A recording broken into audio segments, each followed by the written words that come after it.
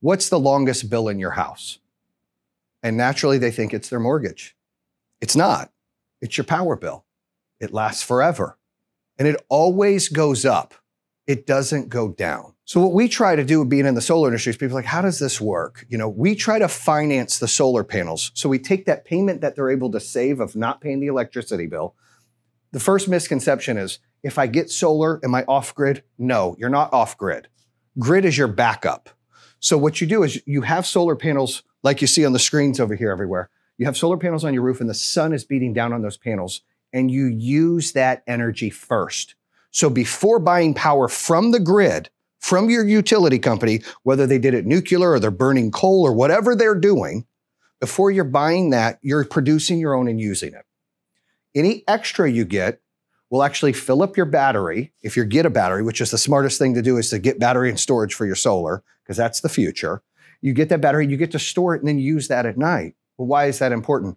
Well, a lot of utility companies have a thing called time of use. And time of use is where instead of paying 12 cents a watt for power every time, the utility companies dictate and go, well, peak hours are 5 to 5. We're going to charge you 18 cents during that time. And they have the ability to do that. They have all the legislators in their pocket. Trust me, I've seen it going on in Michigan, North Carolina, utility companies paying off the left side, the right side to get what they want. And the people that lose are you guys, are the consumers, are the employees, are the businesses. They lose from this. And on that time of use from 5 to 5 where the peak is high, what you're able to do when you store your energy in that battery is now you can use that energy before buying energy from the grid.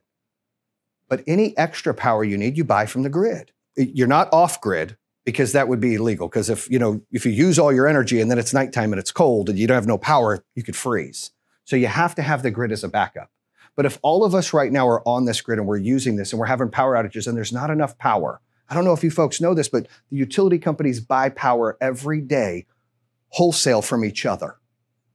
They're charging each other an arm and a leg. I mean, this is what happens. They're trading off every day for when they need pockets of energy. With electric cars, there's going to be a lot less energy out there. What we're able to do when we put the solar on the roof or in the business is we're able to use less. So it's less stress on the grid because if I have solar in my home, I'm using my panels first.